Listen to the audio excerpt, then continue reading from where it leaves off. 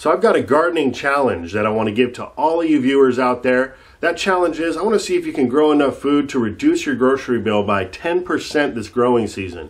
Now I know you can do it. I'm going to be going for this challenge as well. I do this every year. It's one of the main benefits to growing your own food is that cost savings at the end of the year.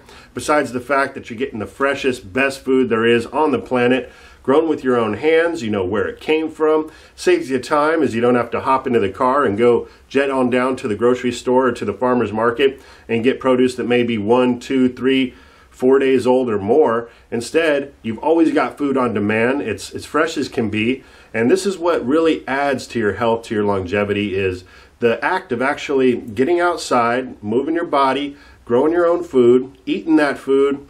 I mean, what can I say? I'm just full of gratitude every time I take a bite of the food that's growing in my own yard. And I want you guys to experience that too if you haven't yet already. If you're maybe on the fence, you haven't started gardening yet, well, now's the time. You want to get your seeds on order. You want to have them on hand. You can start flipping through those seed catalogs and see what attracts you, what you want to grow. Figure out how you want to design your plot. If you're interested in growing fruit trees, it's bare root fruit tree season. So either purchase some fruit trees from your local nursery or get online, see what some of the vendors there are offering.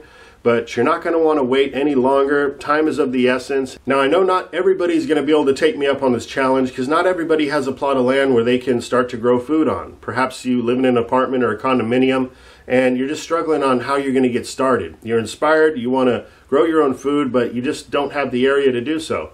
Well, what I would do if I was in your situation, and what I do here anyways, is to sprout seeds and eat the sprouts. The sprouts are nutrient dense, loaded with all sorts of vitamins and minerals, and it's very easy to do. All you really need is a quart-size mason jar, half-gallon mason jar.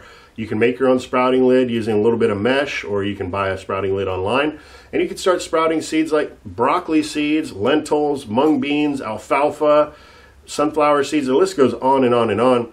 And I'd highly encourage you to at least jump into that to meet this challenge. So let's go get it, everybody. 2018 has just begun. Let's make it a great year.